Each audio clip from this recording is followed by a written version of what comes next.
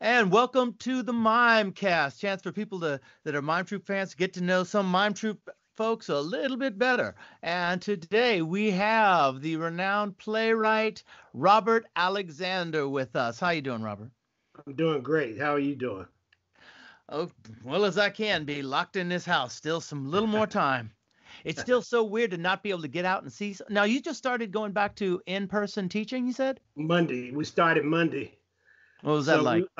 Monday through Thursday, I had to go in, and then today we did it online. So that's the way it's going to go until the end of May.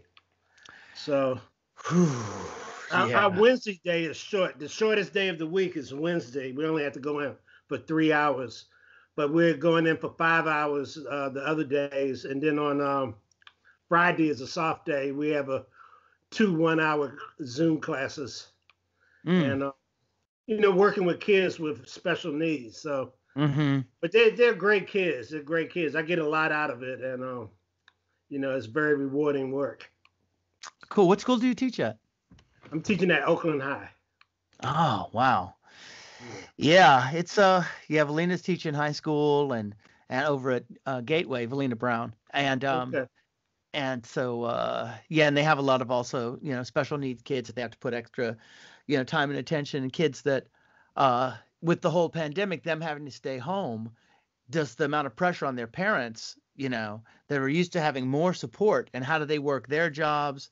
And so it's really important work. I think it's something that people really took for granted. Right. That these kids and one have of I have 7 grandkids, and one of my grandkids, he's in college now, but he's autistic. And but he's very great. He's a great kid. He's in Texas now. And I have my oldest grandkid is 22. He's a senior at Rice University. He's about to graduate in May. Wow. So, yeah. Starts sounding weird when it's like kids and grandkids, and I have a grandkid who just graduated, so I really feel old. Yeah, see, me and Valina, we started late, so our son's just getting ready to start college. Right. And so it's like on the one, and it's like we're a generation behind on that, right. But it's fun. It's still fun. Yeah. But anyway, let's get to talking to you. So want to start off like with everybody, and starting off with, where were you born? I was born in Washington, D.C. at Georgetown University Hospital. So what were your parents doing in Georgetown or in Washington, D.C.? My dad was in his last year of law school at Georgetown. He was in the first class that admitted Black people into Georgetown. Really? And into the law school. And so he was like, a pathfinder, a trailblazer. And he later became a lawyer for the NAACP. Wow. So how did he get on the path to being a lawyer? Well, how was that something interesting to him, or his parents were into it, or what? My grandfather influenced him to be a lawyer. He said you could use the law to create social change. And my brothers and I were the plaintiffs in a lot of civil rights lawsuits back in the day, to integrate schools, to integrate camps, to integrate movie theaters, a lot of different stuff. So, yeah, my dad kept using us as the plaintiffs, and especially like the camps, So that's kind of, I got my social activism from him. And it sounds like he got it from his parents. Yeah, he got it from his parents. Yeah, my grandfather was a laborer, but he had great ambition for his children. All 3 of his children were college educated. Wow. Yeah. Go ahead. And only one of my aunts from my father's family is still alive. She's retired in Richmond, Virginia, which is where my parents were from, Richmond, Virginia. They met in D.C., though, at Union Station. They were both there to meet somebody else. And they met each other, and the story goes that they had a 2-week courtship. That's quick. So what was your mother doing in D.C.? My mother worked for the federal government. She was 4 years older than my father. During World War II, she went up to D.C. to work for the federal government. She worked for the Coast Guard department as a clerical worker. And then later, when I was in high school, she worked for Arlington County Public Schools in Arlington, Virginia, as a community liaison for this group called Flow for the Love of Wakefield. We had a lot of racial issues at Wakefield High School. I went to segregated Drew Elementary School in Arlington, Virginia, from kindergarten to the 6th grade. And then I went to integrated Gunston Junior High School for the 7th, 8th, and 9th grade. And then I went to integrated Wakefield High School for the 10th, 11th, and 12th grade. And we had a lot of issues at Wakefield.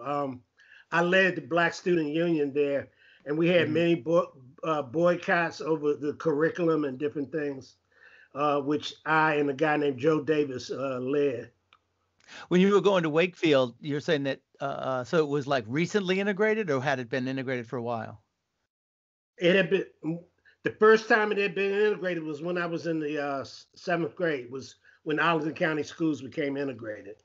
Oh, okay. Yeah. So it had only been a few years by the time you got there. By the time I got to Wakefield, it had only been integrated for about 3 years. And what was the ratio like at that point? Majority white, some Asian, some Hispanic, a good Black population, because we were right outside of Washington, D.C. And we had a lot of drugs in our community, especially heroin. One of our star basketball players died of a heroin overdose. This guy named Michael Jones. During his senior year, he overdosed on heroin. So, I mean, that was, you couldn't find soft drugs like marijuana and stuff, but you could find the hard stuff. And that's just, the community was called Green Valley as part of Arlington County. And it was a small community, but everybody knew each other more or less. And there was just a lot of drugs there. There was just, it's just sad. It was just totally sad.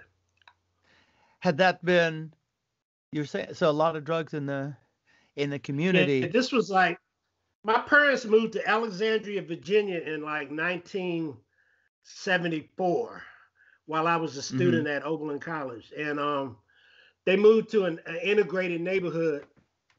They had a real big house, 4-bedroom house, my mother's dream house.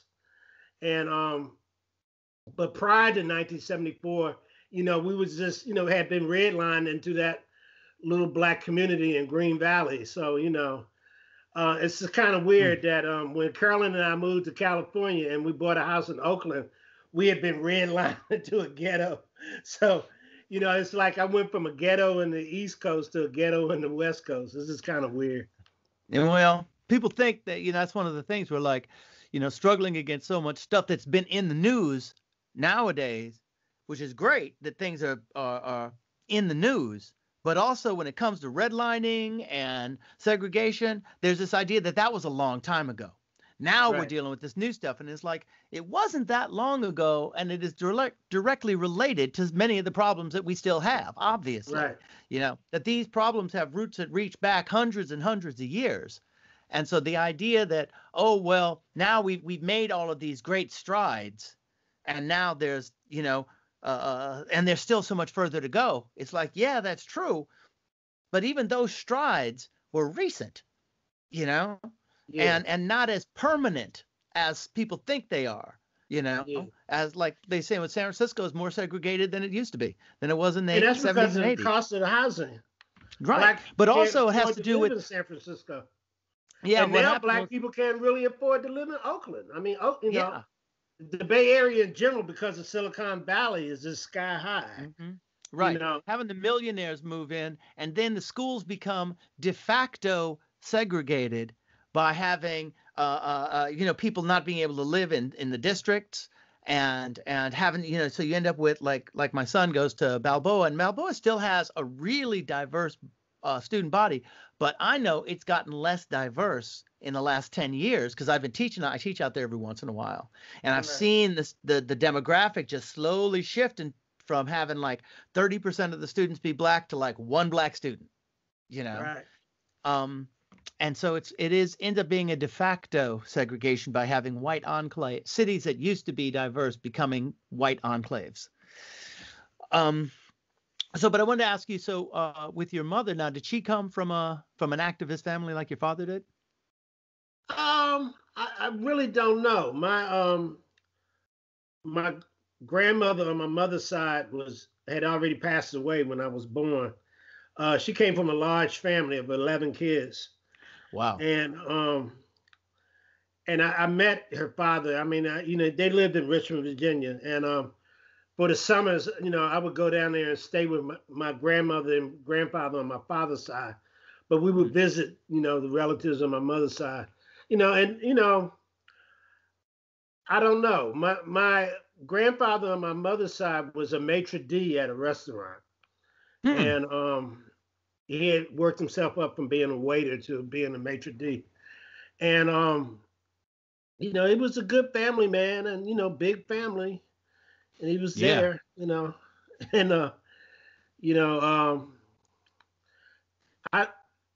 think I got most of the activism from my father's side of the family.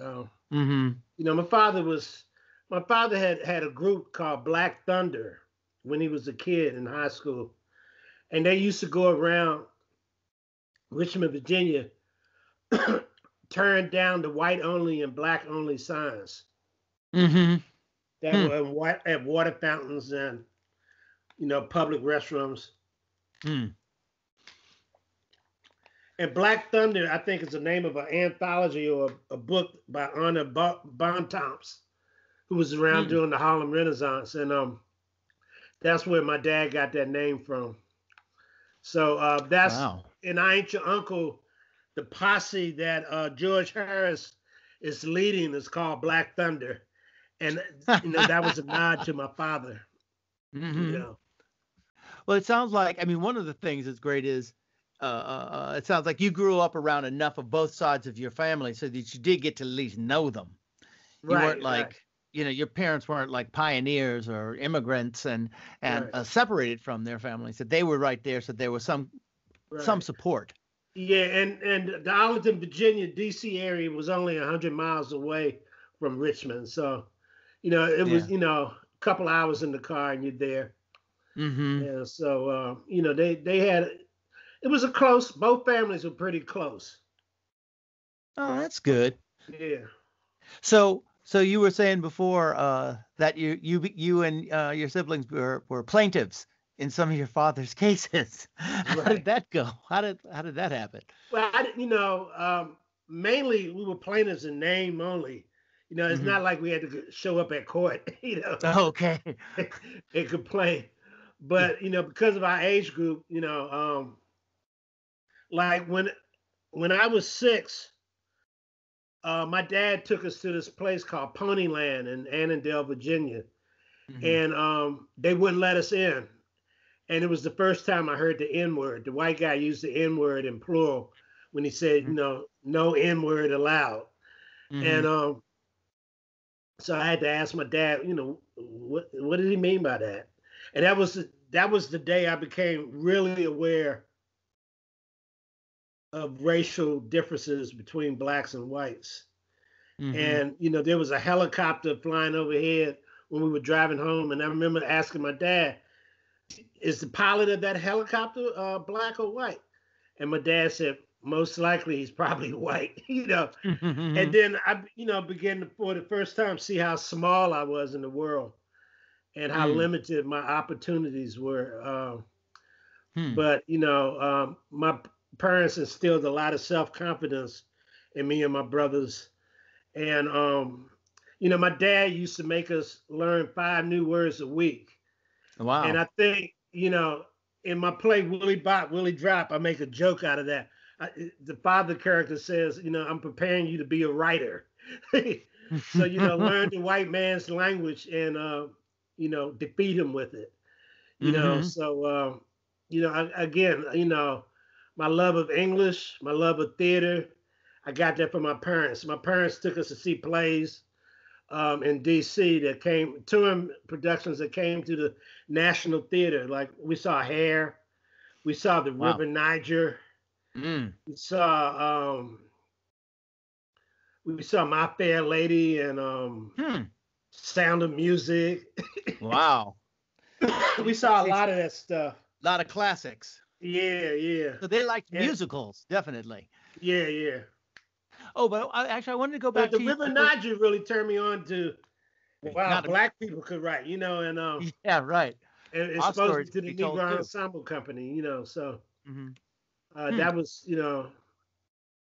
and then the school teachers that I had at Wakefield, the two black teachers that I had were Miss Sullivan, Constance Sullivan. She turned me on to the autobiography of Malcolm X and Man Child in the Promised Land by Claude McKay, and Richard Wright, Native Son, Uncle Tom's Children, different books that he wrote, The Outsider. And from reading those books, I knew at a young age I wanted to write. I knew as early as high school that I wanted to write. And I was writing very bad poetry in high school. But I was inspired by bad poetry in high school. Right. I was inspired by the Last Poets. They had a few albums out, and I used to listen to them. And I led a group of young poets and musicians, conga players called. We called ourselves Young, Gifted, and Black, after the Lorraine Hansberry song and play and the Nina Simone song. And we used to tour Northern Virginia with reciting our very bad poetry to conga drums. But I was in the local newspapers, and I was in the Washington Post and the Northern Virginia Sun in high school. Well, these were articles that you'd written? Yeah, for or poetry for espousing my very bad poetry. Yeah, but it's like having that kind of reinforcement, to have, because most people, it couldn't have been that bad, because most people write it and it doesn't go anywhere. No, their parents don't even like it. So if your stuff was getting printed somewhere, it must have been speaking to them in a way that they were like, well, it's a high school student, but we should we should print this. Right, right. Well, there was one question I had though. I actually wanted to go back to one thing. This question about your parents meeting on the train, on the platform. At a train station, yeah. Yeah. So who were they there to meet? Did those people ever get met? They were both there to meet somebody else. This is just that's all I know. That's the only information I have on it. How did they start talking? And again, according to the the story, they had a 2-week courtship. So,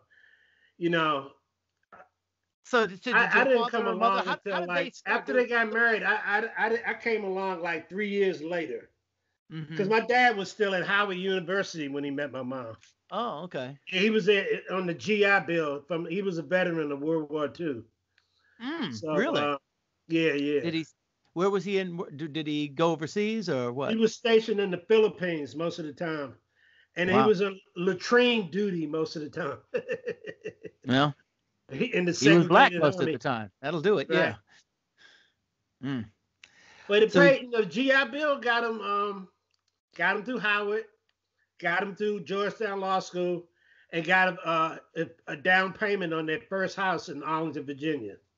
Wow. So, yeah, we moved. I was about 4 or 5 when we moved to the house in Arlington, and in that Green Valley neighborhood that I was talking about. Okay. They bought the house for $16,000. Oh no, that hurts. That hurts. You can't pay rent like for $16,000 now. Oh man. Oh well. But that was the days when the GI Bill actually meant something, and that whole generation of soldiers that came back, and they were like, I know economically the government was like, we don't want all these people to just jump into the job market because it's going to mess something up. So let's pay them to go to college. So we won't have all this unemployment. And it was a brilliant idea, and it helped all of these families, kind of move out of the last remnants of the Depression. And it helped a lot of black families, across the South, a lot of veterans. Even though the Army had treated them badly, they still came out with something. Right. So most of them. Yeah, most of them. The GI Bill didn't work for everybody. No. No. But my father was smart, and he knew how to take advantage of the system. So. Yeah, I mean, my father, he was in the Army during the Korean War period, and he didn't fight or he just was a radio man in New Jersey. But his GI Bill helped both of my sisters buy houses like 30 years later, 40 years later. Okay. He could still use the GI Bill, even though he only did one term. I mean, he did one thing, but it's still and then younger veterans were like, we can't do that now. And I was like, yeah, but he was in there before it kind of got dismantled a little bit. Yeah. So your father, when he gets out of Georgetown, and so he decided to stay in D.C. Your parents both decided to stay right there and work. Yeah. Well, they moved to Arlington because at that time, citizens of D.C. were not allowed to vote. And right now, and they still call themselves the last colony because their representative, Eleanor Holmes Norton, doesn't have a vote in Congress. She can speak and stuff, but she can't vote on any issues. So citizens in D.C., they can vote now for president and stuff, and the local, politicians for the mayor and all of that. But back in the day, the first mayor of D.C. during my lifetime was appointed by the federal government, a guy named Walter Washington.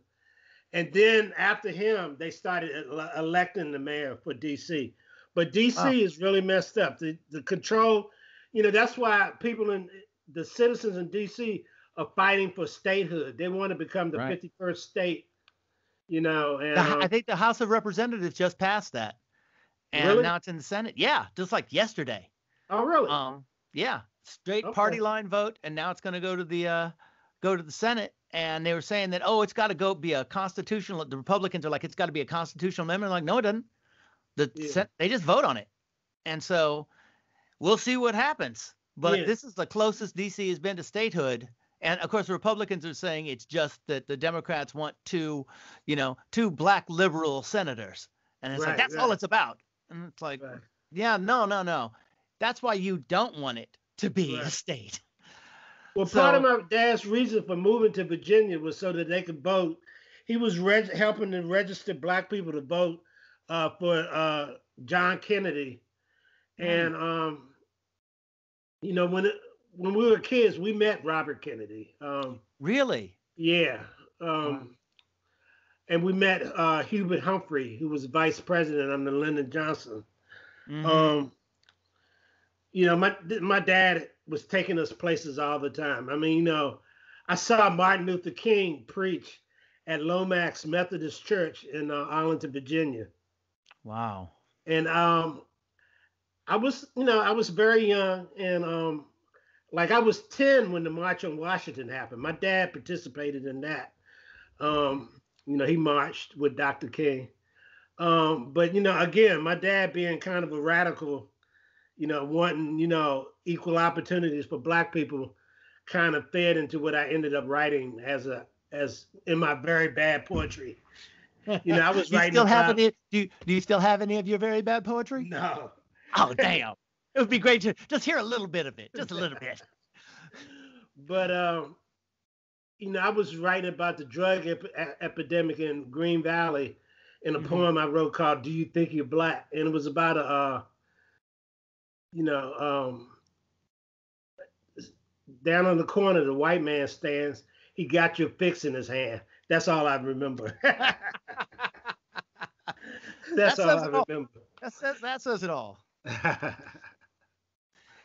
So you were thinking about writing, or did you have your mind fixed? Did you know what that meant to say, I'm going to be a writer? Try to make a living and everything? Everybody that I knew told me you were stupid. You need to think about something that you're going to make money. Your dad's a lawyer. Why did you think about being a lawyer? I think I would have been a terrible lawyer. And you'd have been a theatrical lawyer. Huh? You've been a theatrical lawyer. Yeah. And speaking in poetry. Now, when did you tell your parents that you were thinking about being a writer? Did you have I know they knew in college because while I was a student at Oberlin College in Ohio, I was majoring in English, minoring in creative writing and African American studies, and I got into a program at Columbia University. I spent one semester in New York, and my dad drove me up to New York, and we met with the guy who was my contact person, a guy named Damon Braswell.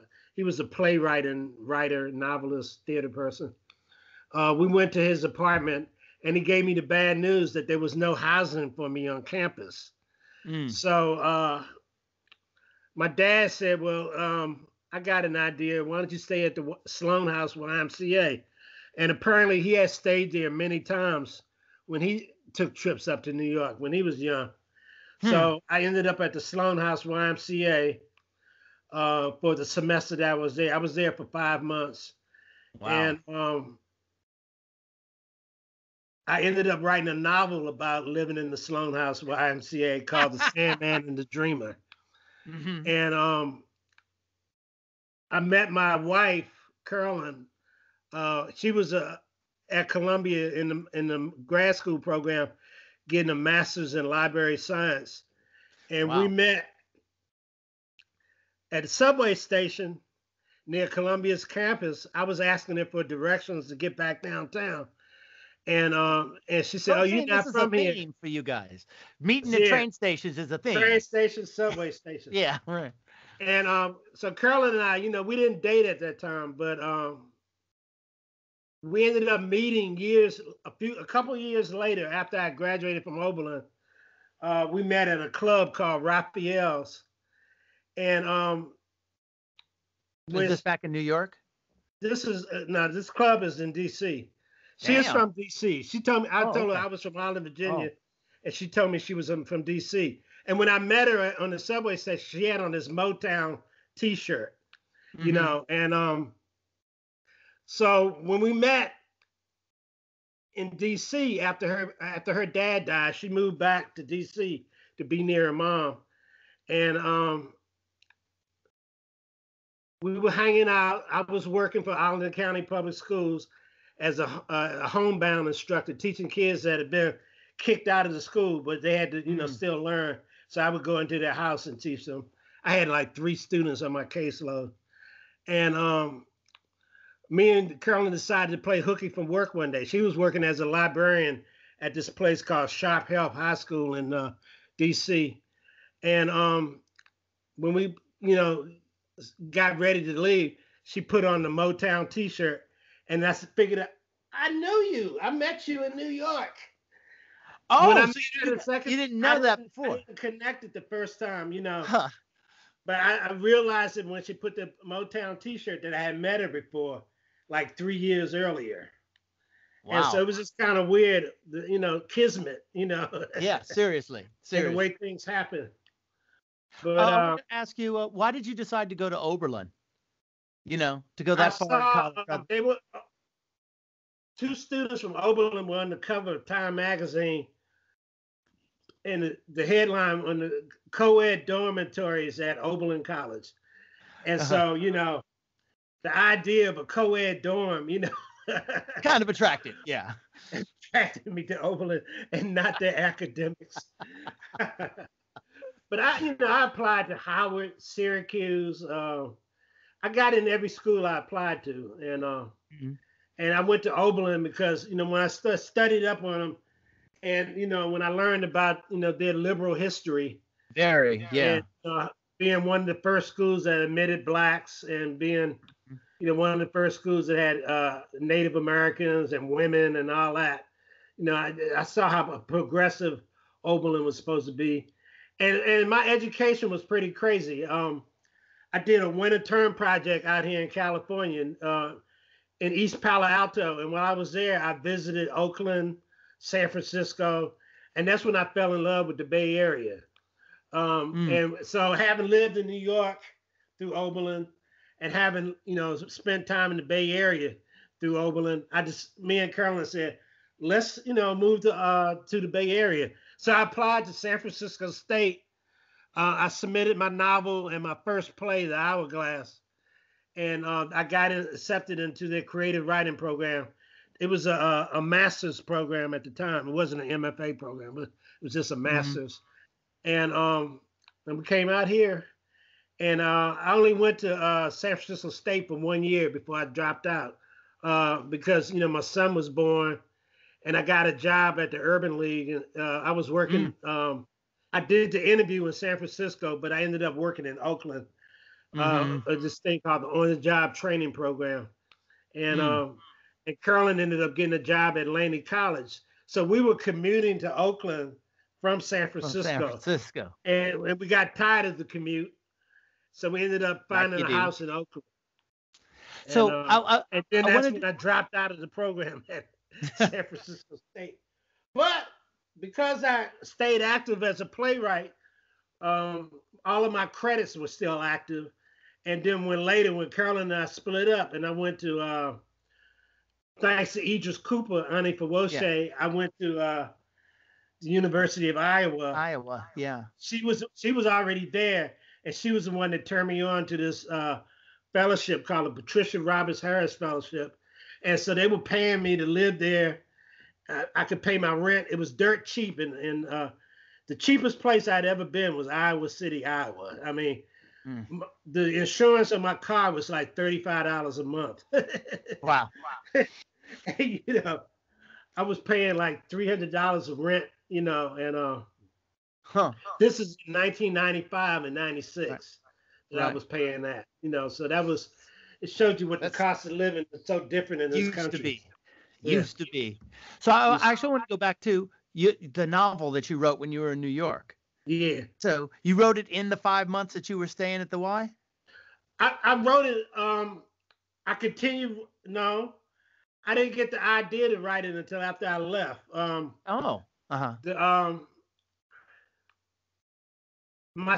was there. I was in the 5 months. I was in New York. Was the first semester of my junior year. So all of my senior year at Oakland, I was working on it. And then after I graduated, the first year I was I was at home in D.C. I was still working on it. And then after Carolyn and I hooked up, she helped me get an agent for it with the William Morris Agency. Because she had also, while she was attending grad school, she was working as a editor at Doubleday and at Third Press in New York. So she had connections. And my first agent was this guy named Mel Berger at the William Morris Agency. And we had a near deal on Sandman the Dreamer, but it fell through. What was it about, the book? I mean, it was loosely semi-autobiographical, but very dark. Very dark. I don't really want to go into what it was about, but it made the rounds, and people, and they were also representing the Hourglass, and the Hourglass ended up getting published in an anthology called Center Stage, that was edited by Elaine Alstrow. She had Sea Urchin Press out of Oakland, California, and because the Hourglass was in the anthology, and it ended up getting a lot of productions around the country. And then my second play, Home Free, was in West Coast Plays, which was edited at that time by Rick Foster. And that ended up getting produced in D.C. So my parents got to see two of my plays in D.C. because they were in anthologies. And then they saw Our Ancient Uncle when the Mime Troupe came to Maryland, played in Maryland. And my parents went to see it. And then there was a blackout after the play. And that's all I heard about. They complained that there was a blackout. They thought it was racially motivated. Probably was. But anyway, and then they saw the Mozam Cola Caper at the Kennedy Center.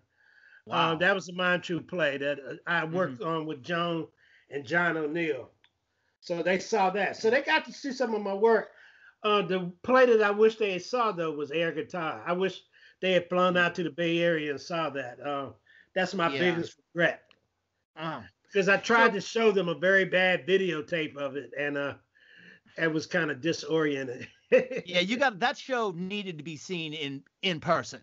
Because I mean, either it needed to be in person or it needed to be a film, but not a video of the show because it was so dreamy and so much stuff going on. And yeah. I wanted to ask about so the shift, that some people do in different ways between you were writing bad poetry, then you write a novel, which is this huge leap, not like short story, but to write a novel, and then go into playwriting. So what was that? Why did you make that shift as opposed to continuing on as a novelist? Well, I saw The Taking of Miss Janie at the Back Alley Theater in D.C. While Carolyn and I were dating. And I was so blown away by the play that I called Carolyn. We didn't go see it together that day, but I called her and I said, I think I'm going to be a playwright. I said, I think I want to write for theater. And what I ended up being drawn to was the community that builds the play, that that produces the play, and then the community that witnesses the play, the audience. And writing, having recited bad poetry, kind of made to me the idea of trying to maybe write bad dialogue. Well, I guess also turned out to be pretty good as I got older. Yeah. Well, so also since you were performing the poetry, it was already theatricalized. It wasn't just literary. It was already performative. Right. So, So yeah, because that's for a lot of people, that's a hard leap. Yeah.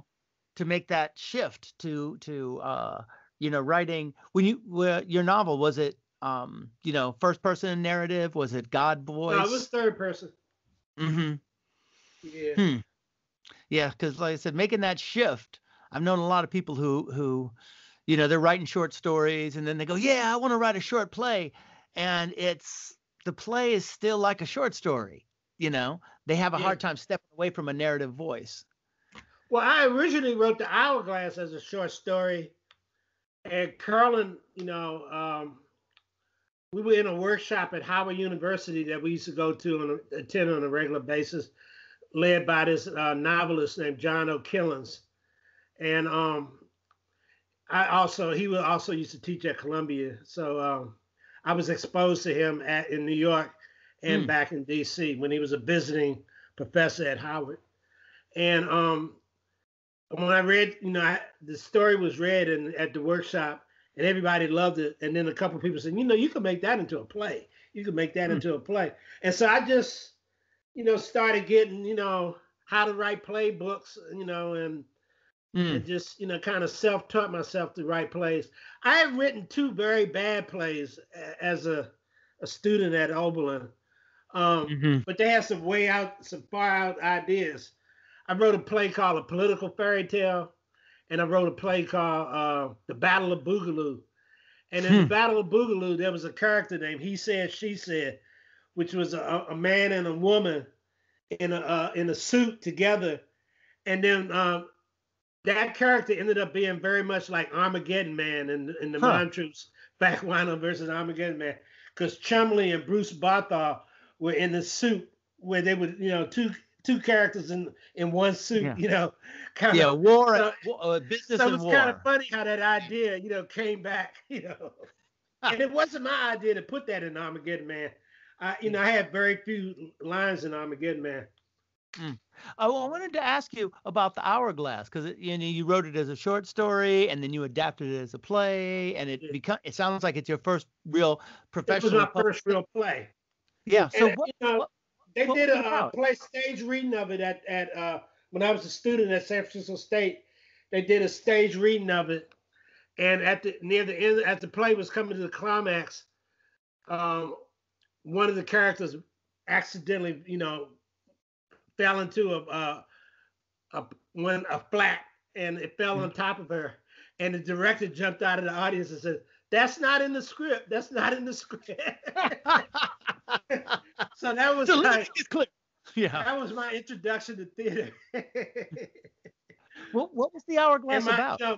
My mother-in-law was with me in the audience because she had come out there to visit us while we were taking care of young Robert, and Rob was an infant, and it was just like I was so embarrassed, you know. But Shabaka ended up directing that play at the Burial Clay Theater. Really? And in a festival that John Williams,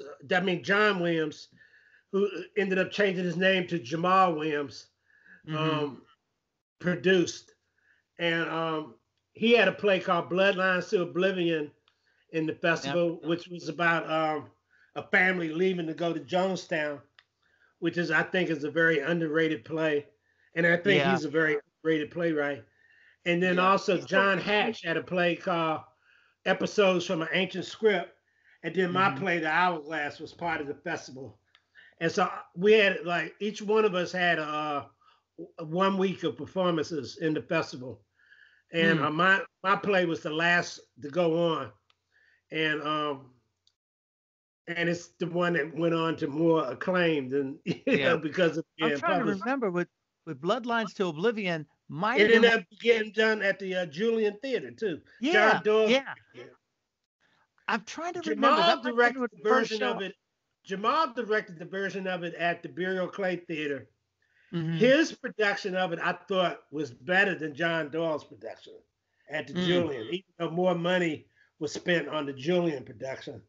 You know, because we had a shoestring budget for our little festival at the Burial Clay Theater. But I still have a poster of the Hourglass at the Burial Clay Theater. It's in the bathroom at my ex-wife's house.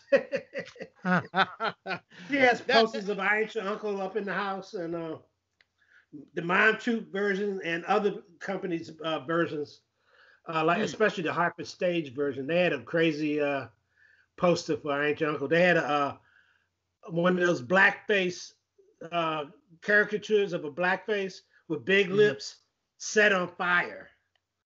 I've seen that one. Yeah, it was in America. It was published in American Theater Magazine. Yeah. That's sure that's what would be. Kim Ewell was responsible for me getting that production. She was working at Hartford Stage at the time. She was running a program called Voices, and she was working as, you know, a dramaturg and literary manager.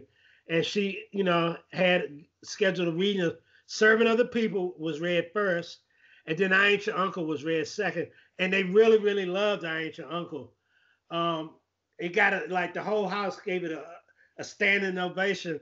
And the artistic director, Mark Lamel, said, "We're going to do your play." You know, and the play ended up being done while I was a student at the University of Iowa. So when I was in Iowa, I was flying in and out of Iowa because I had something. A Preface to the Alien Garden was being workshopped at the Mark Taper Forum. That's a play about gang banging. That was the play that I wrote as a companion piece of Servant of the People. I wanted to show, in Servant of the People, I showed the gun being used for political purposes. And in A Preface to the Alien Garden, I was showing the gun in the Black community being used for criminal purposes. And, you know, and that gun was traced from Our Ancient Uncle when George Harris gives Uncle Tom the gun that Cassie ends up shooting Simon Legree with. So that was my, you know, I was trying to, you know, do a little thesis on a little gun trilogy. Yeah, exactly. Well, that's fun. That's one of those win the lottery and do a theater festival things. And it's like 3 nights of these shows. See them back to back. And yeah, that'd be fun. So when you were like, so you get out to San Francisco, I'm going to kind of go back a little bit because when you were at State, and that's where you met Jamal. He was teaching out there? He was, I met him because I just met him in the community. He had already graduated from the MA program. Him and Burial Clay, they had already graduated. And Burial Clay was like teaching out there part-time, but he wasn't teaching in any classes I was in. But we ran into each other, and I handed him a copy of the Hourglass. And I just, you know, Jamal was leading a workshop of playwrights in the community that met at the Western Addition Cultural Center. And we decided to put on a festival of plays. And so that's how me and Jamal hooked up. Jamal and I, during one of the times when Carolyn and I were separated, like while I was driving a cab in San Francisco for Yellow Cab, Jamal and I ended up in our house together. We were roommates. We were both separated from our significant others at the time. So Jamal and I have a tremendous history. He lives in upstate New York now. Yeah. And he runs a program that meets in Harlem of playwrights. And he's still writing. He's still at it. Oh, yeah. He had one of his lungs, he was a lifetime cigarette smoker. So he's had one of his lungs removed, and God. Yeah, it's not but good. I know he's still writing. I was in touch with him like a couple years ago. He just had a play done at the Lorraine Hansberry did a little thing where they had a little 3-play festival at the African American Center Cultural Complex, and one of his plays was picked. He didn't win I think the first place prize was $7,000, but he was a runner-up. Him and another play. Another playwright. Yeah, I didn't see that. I heard about it. Yeah, I read those plays. Yeah. So that, and I was in touch with him because I was going back to New York for something, and I was like, I want you to come and see one of my shows. And I did his show, and I did LBJ. So right. And I was trying to remember. I thought the Bloodlines to Oblivion might have been one of the first shows that I ever auditioned for. I didn't get in it, but I remember the show because I was living in Western Addition at the time. I was living not that far away from People's Temple, and my sister had gone there a couple times, and so. The storyline and everything was kind of resonant for our family. Right. Yeah. It was a very timely play when it was done. Yeah, and something that it was definitely a San Francisco play. Yeah, that's always the hard thing. It's like you write something that's it's like, you want to write something that's going to mean a lot to the community right then. It's like Mime Troupe shows. You want to write something that's going to mean something right now and maybe predict a little future a little bit. But then a few years from now, people are going to be like, that's not our issue, or out of that area. It's tough to kind of be topical and immortal at the same time. Right. So now how did you when did you and how did you become aware of the Mime Troupe? When we first moved to the Bay Area, they were in the newspaper all the time. They were just, every show they were doing. And then Shabaka auditioned for the Mime Troupe and got in. And so then when he was in, I started to go to their shows, and I met Joan and Chumley and all of them. And the next thing I knew, I was writing for them. I wrote a play called Home Free that Shabaka directed at Black Repertory Group in Berkeley and at the Western Addition Cultural Center at the Bureau of Clay Theater. And people like Brian Freeman, all of them came to see it. So I was on the Mime Troupe's radar. They were on my radar. And the first play that I ended up writing for them, where I was the main writer, was Secrets in the Sands. And that was about John Wayne being exposed to radiation in Nevada on the set of a movie called The Conqueror. Yep. And it's a little, Conqueror was a B movie. But, we made a lot of fun out of John Wayne. Because John Wayne also smoked 4 packs of cigarettes a day. So he could have gotten the cancer. Either way. From cigarettes. From the coming and going. So what was that like, that kind of shift? Or did you feel like it was a shift in writing style for you? Definitely. From, Hourglass and other stuff? The Hourglass was very personal, very lyrical. And Secrets in the Sands was funny. A lot of one-liners in it. The year that I did Secrets in the Sands, I also did the Lorraine Hansberry produced We Almost Made It to the Super Bowl. And We Almost Made It to the Super Bowl had a lot of one-liners in it. Shabaka was in that play. He was the lead character, a character named Pepper Davis, and a running back.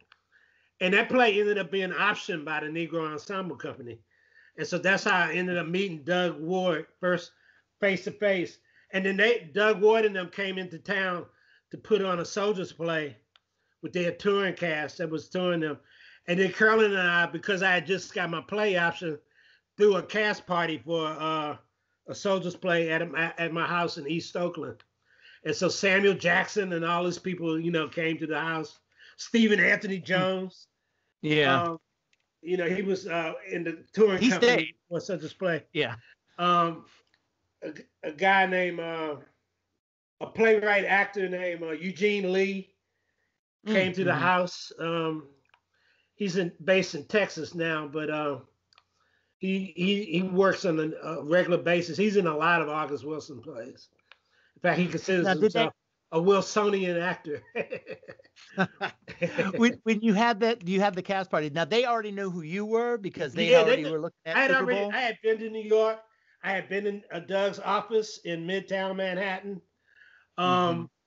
You know, they had paid me money, you know, for the rights to my play, and I spent the money on the party. It wasn't a lot of money, but they ended up being broke. You know, after they did a Soldiers play, they ended up broke. That is so weird because it was such a big hit. They had money when they first started. The Ensemble Company, they had a lot of money from the Ford Foundation, but they were producing their plays in a 200-seat house, so they never were able to pay for their shows from the box office because 200 seats is not that many.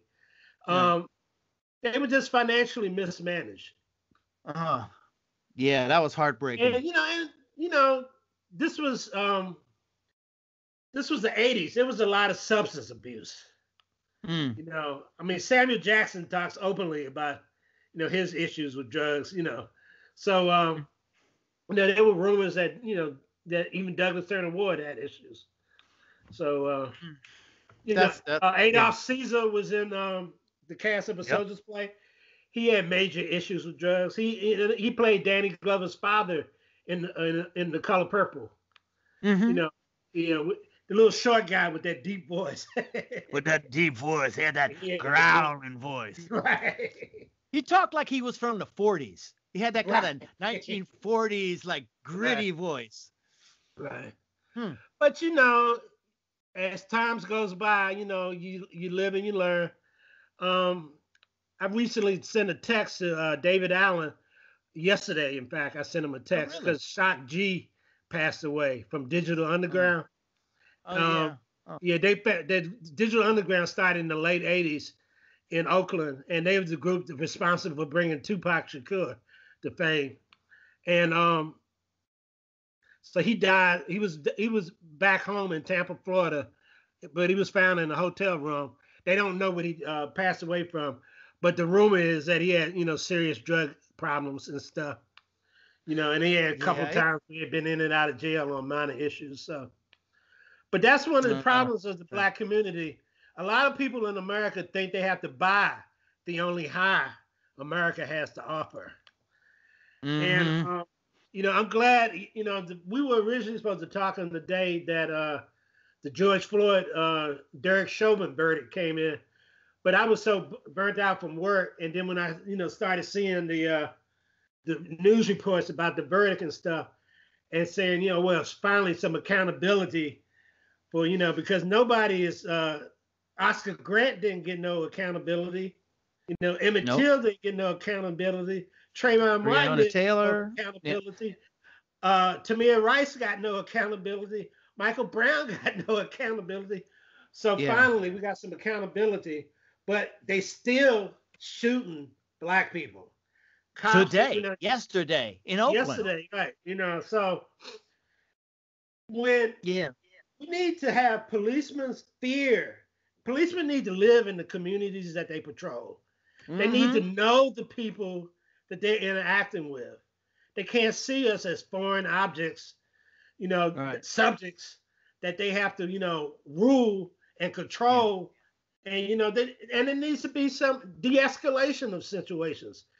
Right. Having expired car tags shouldn't necessarily mean being arrested, you know. No. You get a little ticket and you go on your way. You get a ticket. Right. And then it's not a life or death situation every time. It's like the number of times, I'm sure for you, for me, you know, the number of times I've been pulled over by the police or stopped or talked to. I got pulled over on my bicycle one time by the police.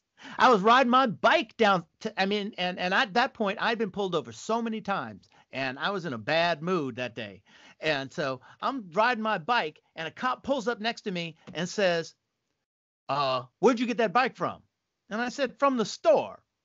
And he said, where are you going to? And I said, that way. And he's like, where are you coming from? And I said, that way. Am I under arrest? And he said, well, I just need to ask you some questions. And I said, am I under arrest? And he said, no. And I said, well, then goodbye. And I rode off. Now, that was kind of dangerous, but I was pissed. That happened in San Francisco, though. Yeah. Oh, man, I had cops pull guns and threaten to shoot me sitting in my own car in San Francisco in a neighborhood they didn't think I should be sitting in. My first experience with the cops in San Francisco is as a little kid, my whole family were all driving to the movies and we got pulled over, and the cop openly said it. He pulled us over because he saw too many afros in the car. That was it. And so we just got pulled over, and I've been pulled over, like I said, down the ground, gun on my head, all of that stuff for nothing. And so when we talk, when the verdict came in the other day, and I went on Facebook and I put one down, and then I just put a long line to go.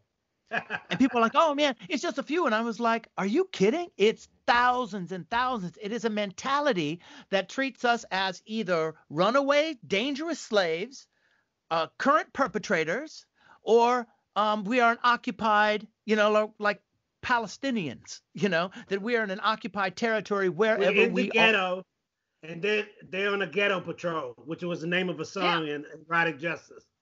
Yo, it's the Ghetto Patrol. It's Ghetto Patrol, yeah. So that kind of how, and that's the thing with your work, has been, always pushing back against that, always trying to show the audience, for the Black audience, to show them there's, our circumstance, and for the white audience to say, this is a way, this is what's going on right under your nose that you are not paying attention to, that you have accepted. You have accepted the brutality of the circumstance because it's not affecting you.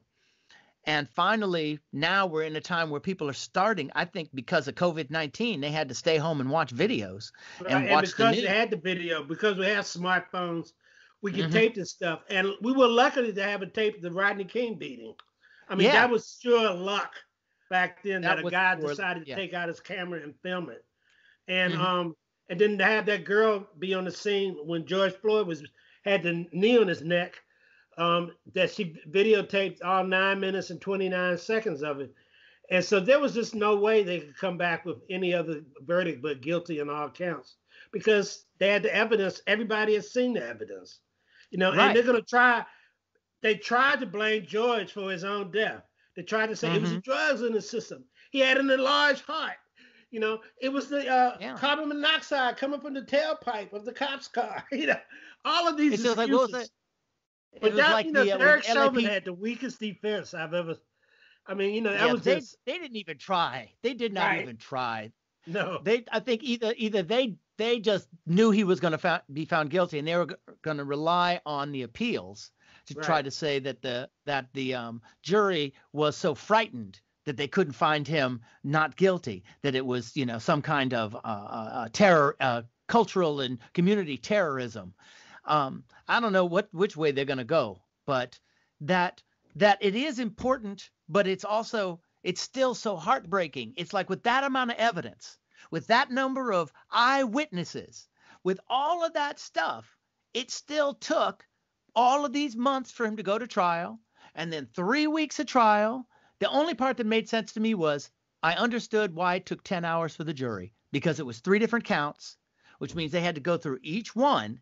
And I'm like, okay, if it was one count, just you killed a man, then it would have been shorter. 3 counts, I was like, all right, 10 hours. They crossed their T's and dotted their I's. It was still, that was still short. That was still kind of short, Yeah. I mean, I know that the defense attorney knew when they came back that quickly that you're convicted. Yeah. And it is like, I hope that people don't go to, well, this is not a celebration. You don't celebrate, the justice that should be taken for granted. I mean, it should be obvious because of a murder. Yeah. Nobody's life is better. The people who are saying we shouldn't be celebrating this because he shouldn't be dead. The whole thing shouldn't have happened. Right. And so it is going to be, and like I said, with your work, that the view you have of things and the way that you show stuff in a very psychological, way, and also a very theatrical way, using the form of theater rather than it just being what, the black trauma, stuff that's super popular right now. Right. People misunderstanding what Jordan Peele and other artists like that. And it's like, oh, that's what we'll show. We'll just show black people getting whipped a lot. It's like, we don't need to see that. And that's more, it's like it's some kind of catharsis for the white audience, but not for the black audience. The white audience could say, oh my goodness, I feel terrible about that. And then just go about their lives. Yeah. Feeling like they did something by watching. Yeah. And like I said, so with your stuff with, and I was talking to Valina saying, I actually have done a good number of Robert's plays, with air guitar and Servant of the People, and I Ain't Your Uncle and Erotic Justice. And then you work with the mime troupe like Rats and these different things that you wrote. Yeah. So I was like, I've done like 5 plays of his. Seeing each one is so different. And that's another thing that I really like, the shows that are like Erotic Justice is so lyrical with all of the incorporation of music and also the dream sequences and the view inside someone's mind, whereas plays and also with air guitar being,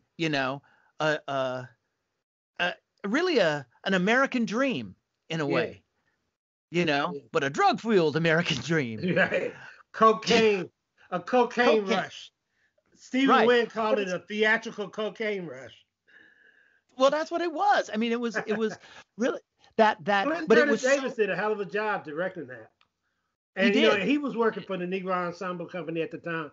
So and my play was still under option. That was as close as I got to working with them. I did do a workshop of Super Bowl in New York. But and that was attended, and it was received pretty well. And I thought they were going to do it, but the cast size, just their last season they did two people plays, one by Pearl Cleage, and that Georgia-based playwright, novelist, and I can't think of the other play they did, but they went out kind of like with a. Not with a bang. Yeah. So now, would you say that you've bounced back and forth between comedy and drama and dream realism and really heavy all of it political and talking about different aspects of oppression and the fight back against oppression? Is there you were saying the thing about the gun being the through line through those 3 shows. Is that something that you feel like you're, why do you think that's so important? That having that through line? Well, the gun has caused a health problem in cities like Chicago, LA, with the gangs. And when I wrote A Preface to the Alien Garden, I wanted to put kind of like an exclamation point on those 3 plays, that started with I Ain't Your Uncle, which was an adaptation of Uncle Tom's Cabin for those who are not familiar with it, and all the way through Servant of the People, which when I wrote I Ain't Your Uncle and re-envisioned George Harris, I kind of saw him as Huey Newton, or Nat Turner, as he led Black Thunder from plantation to plantation before he got caught and strung up in a tree. And with with A Preface to the Alien Garden, I use hip hop. That's also I use the poetry of hip hop because there are like battle rhymes inside that play, and there's dozens, and they play the dozens in the play, and a lot of things that relate to Black culture, and the play is about a subculture of a subculture. Black culture in America is a subculture. Gang culture is a subculture of a subculture. So, I wanted to humanize these young kids that were out there. Hillary Clinton called Black kids super predators. Donald Trump wanted to send the Central Park 5 to the gas chamber. He took out a full-page ad in the New York Times when they were on trial. Execute these, monsters. So, with Black people being seen as less than human, with us being seen as animals, with us being subject to slavery in this country and having the history of that, and then having Jim Crowism and having, this long, long history of second-class citizenship, and then having been turned away from Ponyland at the age of 6, well, I still want to ride those ponies. I still want to ride those ponies, I'm still waiting to get on the pony, So this is, I've been trying to write, everything has been about erotic justice or social justice or some kind of justice, and having Topsy turn on the audience, after being, played by Judy Garland in blackface in a movie called Everybody Sings. I just wanted to turn that on the head. I wanted Topsy to be like Bigger Thomas. I wanted her to be the monster that this society created. And this is what you're left with. Since you don't invest in us, since you lead us by the wayside, since you don't raise us, this is what we have. We're left with that. We're left with a lot of Black rage, a lot of Black anger. But I've also written about white anger too. I wrote a play called Hate Machine, which is about 2 neo-Nazis that kidnap an interracial couple in Atlanta and hold them in a bunker in rural Georgia. And in that play, you deal with a lot of white rage. You deal with their insecurity of feeling that America is being overrun and overtaken by minorities, and that their voice and their vote will no longer count. And as you see that the Republicans are trying to, devalue the Black vote right now in America because they hate to see the landslide that Joe Biden won over Donald Trump. And they're still mad about that. And then, and every Republican stronghold in this country is now doing overtime work to try to turn back the vote. They're trying to go back to Jim Crowism. They're trying to go back to the era of Jim Crow. I hate to say it. And they still can't accept the fact that Barack Obama was the president for 8 years.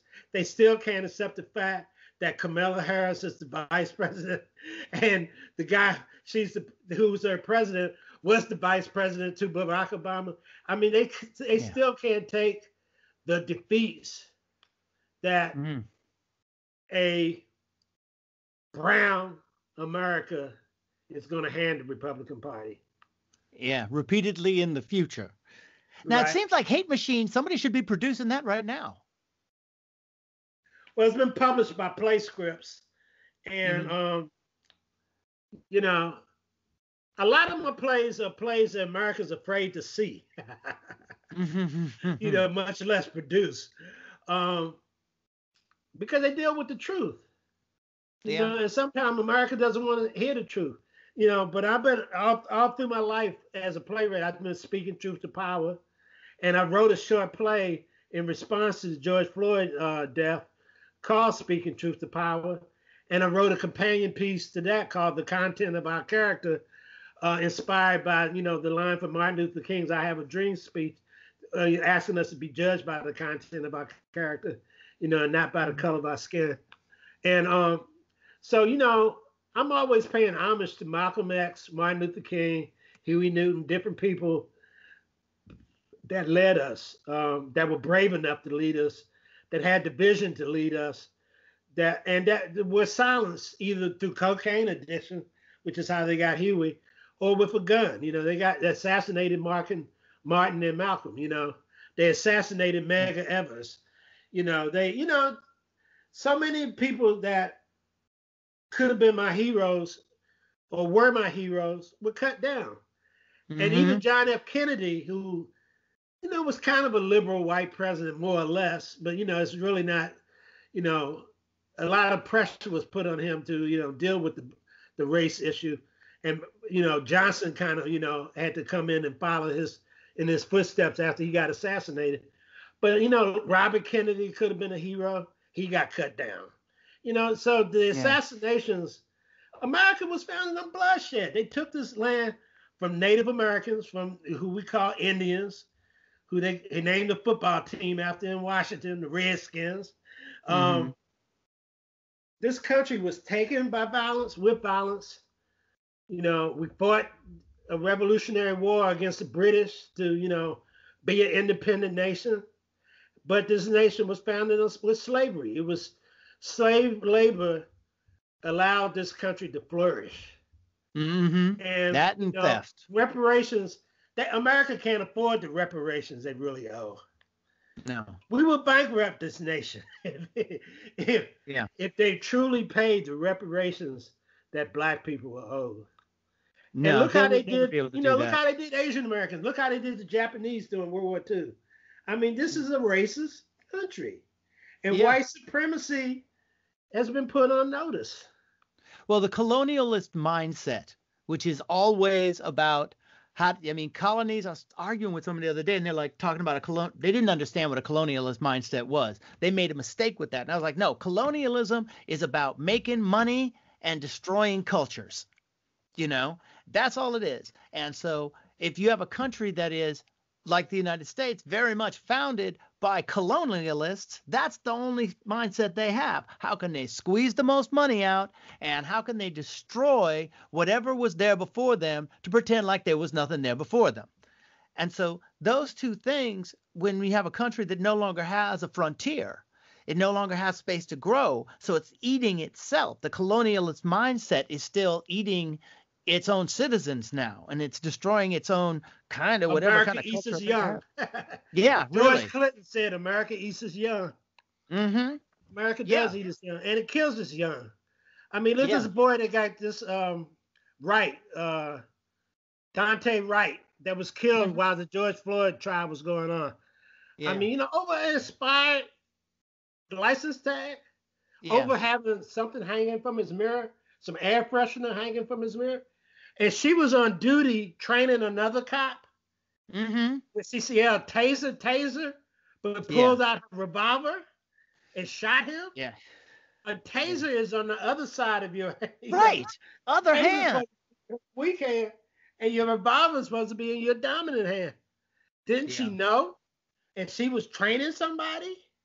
Right. She was going to train them how to harass Black people. How to kill people. Yeah. And she just went for what she normally goes for and was like, her reflex was violence towards this Black man who had done nothing to deserve the violence. And then that's the zero. The given is violence against Blacks. And then anything that's not that, you hear about the case of a woman in, I think it was Buffalo, Black woman who is a police officer who, like 15 years ago, she pulled a fellow officer, a white guy, off of somebody who he was choking to death. And she pulled him off, and then she got fired. And she's been suing the department ever since, and she finally won her case and got all of her back pay and all of that stuff. And she's trying to make it, she's working towards getting a law passed where police officers are kind of required to stop a fellow officer if that officer is breaking the law and brutalizing someone. And the cop that she pulled off, he got a promotion. When she got fired, he got a promotion, but now he's in prison because he ended up brutalizing somebody else. Wow. So we're going to see what happened to the other 4 cops or 3 cops that were with Derek Chauvin. So, they're being tried together. It's going to be interesting to see what they plead now that he's already been found guilty. If they're going to take a deal or something. And, I mean, we'll see, because that case, what I always argue is that they always say, there's good cops and bad cops. I'm like, no. There's psycho cops. Then it's a small group of psycho cops. Then there's good cops, and there's a small group of good cops. And then there's the vast majority who are bad cops, because they're the ones that will stand by and watch a fellow cop commit a crime and not do anything. That makes them a bad cop. Every time they fill out a form and lie on it or anything like that, they're bad cops. Right. And when we got to deal with this. Oh, yeah, because they're originally going to say that George Floyd died at the hospital. That's what they wrote in their original report. Right. He had That's a crime. Medical issue and he died at the hospital. And thank you for the videotape. Thank you for cell phones. Thank you for smartphones. Thank you for that brave young girl. Yeah, that really was brave enough, while Showman was looking at her to continue filming him. To have that heart to just keep doing it. Yeah, and you see him make eye contact, yeah. the threat that he implies, and that she keeps going. One thing I also wanted to ask you about, like going from being in Oakland, writing plays about, activism, because there's this big gap. People may not know, you were at State and then you were playwriting. So there's a big, like 15-year gap before you go to Iowa. 20-year gap before you go to Iowa. So you're writing all of these shows and you go to one of the whitest places in the United States. Because my play was Servant of the People that just premiered in St. Louis and Atlanta. And there was a lot of stuff out there on the internet about who is this Robert Alexander dude? But one of the funny things about Servant of the People is that it let me be on stage with B.A.C.C.E in Atlanta. Jomandi Productions that produced the play did a program called A Community Without Walls. And they had me and B.A.C.C.E talk back in a symposium after one performance of a matinee performance of Servant of the People. And at the end of the performance, B.A.C.C.E gave me a hug in front of 500 people. And Tupac's mother, Afeni Shakur, was in the audience. She was sitting next to Kathleen Cleaver, who was then a professor at Emory College in the law school. So, and she called it she called Servant of the People a travesty in the Atlanta Journal-Constitution. But, really? They were lined up around the block to see that travesty. Yeah. It's hard when you're writing, writing political plays and you are going to piss off, even the people that you want to, that you're trying to support sometimes, because it's always there's going to be some subjectivity to it. The experience that they had in the revolution is just a little bit different, and you may not be telling it the way they want to. And it's like, we need more plays, right? And more point of views. We can have all, thank God another people came out with Party People by Universes, Stephen Sapp and Mildred Ruiz. They read Servant of the People because they were thinking about doing it at the New York Playwrights Workshop. And but they read about it, they knew about it. And they said, you need to be doing Robert Alexander's plays here. And but then they ended up writing their own Panther play, which premiered at Oregon Shakespeare Festival, for which I hear now Mildred and Stephen Sapp actually live in Ashland now because they're raising a son. Because they thought, raising the son in Oregon versus raising the son in New York was, it would be easier. Well, I don't know. You don't think it's so? It's tough because, the Oregon. Kim is living in Ashland. Kim Ewell lives in Ashland now. Oh, really? Because the Medford Police, I think it's Medford Police, are just in the news because there was a Asian American actor who was an actor at the festival, and he got beaten up by the cops. I mean, he was like drunk and making his way home, and they should have just helped him go home, but instead they kind of beat him up and took him in and arrested him, and kind of brutalized him at the at the police station. And so he complained about it, and then they gave him a hard time, and so then he sued them. And that case, I think, just got settled like in the last week or something. And so it's in the news. It was in Ashland. Yeah, he was one of the actors. And they were saying this isn't a safe place to be. I mean, it was in Medford, which is the big town right next to Ashland. Okay. The big town. It's got 2 streets. And so people are like, it's easy for us, and that's why I was asking about Iowa, to be in a situation where you're actually on this little island, and you look around and you can see other people and people are talking to you and stuff, but just outside of that space, it's different. And that's the thing, and I know that in Ashland, it's like you just go to Medford and it's like you're, in another, like now it would be called the Trump land, right. As opposed to Ashland, which is like, it was like, oh, it's so liberal there. Right. Yeah, Iowa City was like that. It was very liberal. It was like Berkeley, little college town. Naomi Wallace was living there when I was there, the playwright. Rebecca Gilman went there. Wow. Sherry Kramer, Lee Brewer. There were a lot of interesting people. Lee Blessing was a graduate of Iowa's Playwrights Workshop. It's, you know, it was kind of interesting being there. I mean, it was just, I needed a little break from Oakland. I needed a little break from, you know, thinking former Panthers were out to get me. You know, I just needed a little place to lay low for a couple of years, which is what I did. And then after I graduated from the program, I did a residency at Woolly Mammoth Theatre in Washington, D.C. Right. So my parents got to see some more of my work. And it was interesting to be back home while they, you know, when they're late. You know, my mother was 84 when she passed away, and my dad was 88 when he passed away. And it was very interesting to see them. It was sad, really, to see them in their declining health. You know, being, you know, you like once a child, you like, what's that term? Twice a child, once a man, twice a baby. And, you know, they both had diapers and, you know, and all that. And, you know, so it was just, you know, and that made me think about what am I going to be like when I'm in my 70s and 80s, you know, and I talked to Joan, you know, she's like 80 and she says she feels 80. And, you know, but you got to live, you know, you got to live on. You don't have much of a choice. I hope to continue to keep writing. Yeah. And keep fighting. Yeah. Because Ishmael Reed said writing is fighting. Yeah. That's the line I got from Ishmael. He said writing is fighting. So that's all we got to do. You got to keep writing and keep fighting.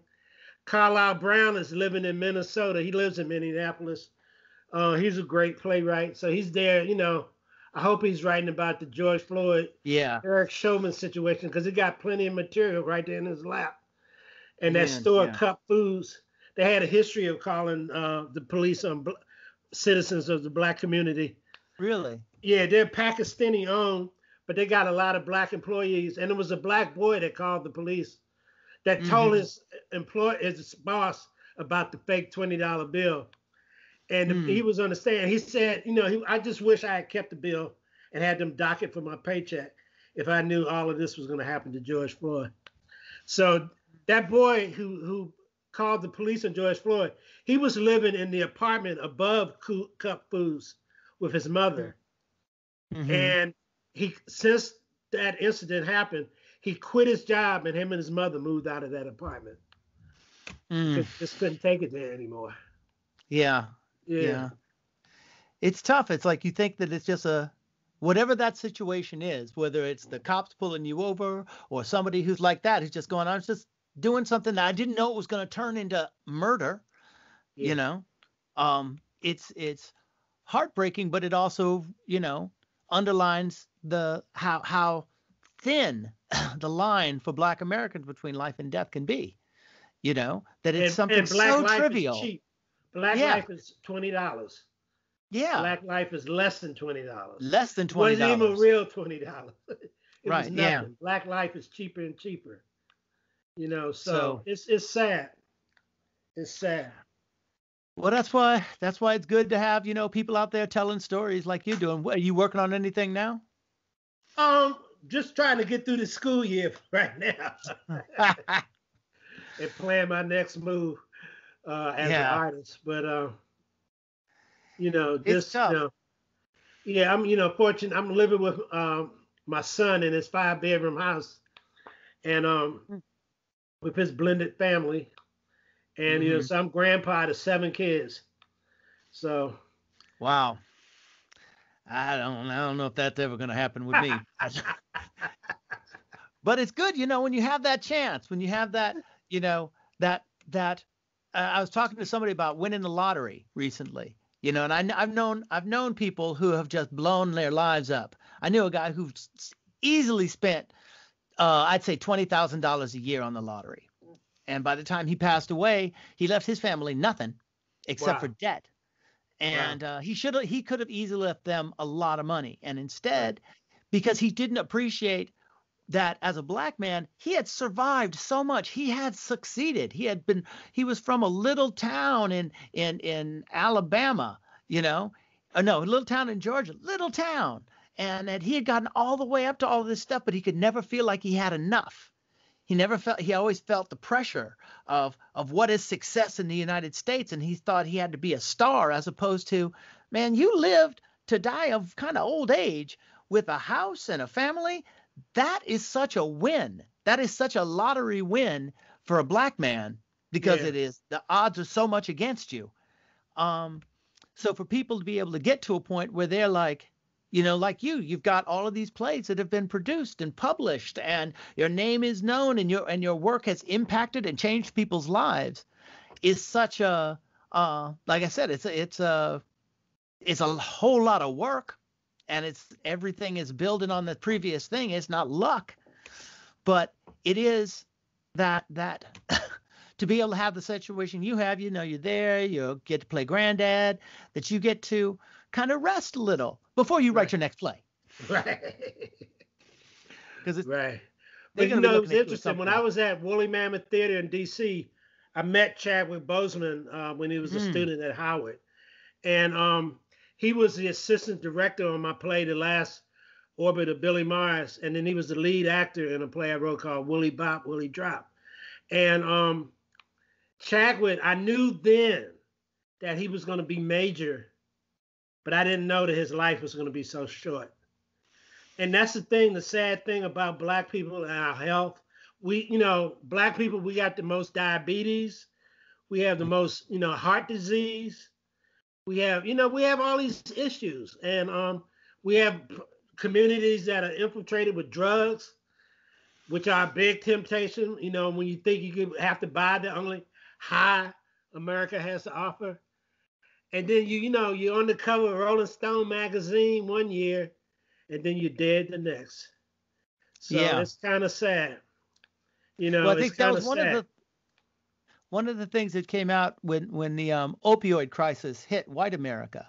Right. The idea of deaths by despair suddenly became a thing. People feeling so oppressed that oppression, suddenly when it was white people, it was a medical issue that was killing people. And all these poor white working class folks in Kentucky and in Appalachia who were dying younger and younger and younger from drug addiction and from smoking and just from the stress of living their lives. And I want to go, that's awful. Black people have been dealing with this, the deaths of despair, whether it's self-destruction or just the tension, of walking outside and hoping you don't get killed, right. that shortens your life just from the worry. And so, again, you can never tell. Yeah, really it is. Syndrome for being black. Yeah, it's black traumatic syndrome. Right. So, BTST. So, well, anyway, thank you very much. I want to let you go because I know you got stuff to do. And it was really nice talking to you. I'm glad this worked out. And I think we got everything. Okay. Sometimes I interview people and they forget stuff and they're like, oh yeah, right. And I think that we talked through a lot of stuff, and hope to see you soon. All right, Michael. All right. Thanks a lot, Robert. Say hello to Belina for me. I will. Bye-bye. Bye-bye.